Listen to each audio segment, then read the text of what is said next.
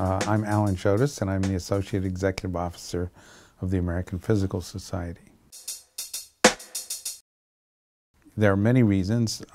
You can start by saying it's the last remaining undiscovered particle in the standard model of particle physics, which is incredibly successful at explaining all the phenomena that have to do with elementary particles. But it also is a unique particle that doesn't resemble any of the other ingredients of the standard model.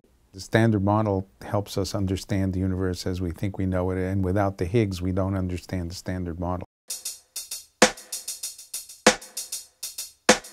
I don't want to diss any of the other particles, but the Higgs is special because it triggers the symmetry breaking that gives the other particles their mass, and that allows the weak force and the electromagnetic force to actually be part of one big force. And anytime you can unify things together like that, that's a big deal.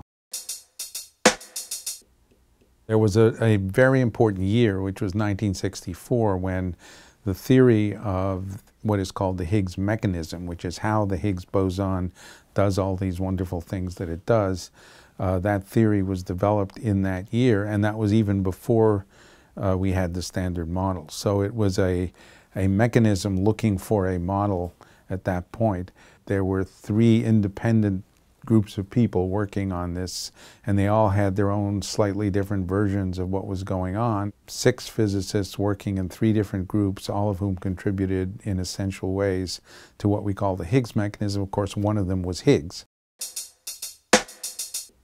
There are quite a number of unanswered questions. First of all, we have to understand the properties of the Higgs better than we do. Discovery is not the same as really understanding it. You have to understand how it decays and how it exactly couples to other particles. By itself, the Higgs completes the standard model. So you could say, well, we've done it, we've completed the standard model, let's go home.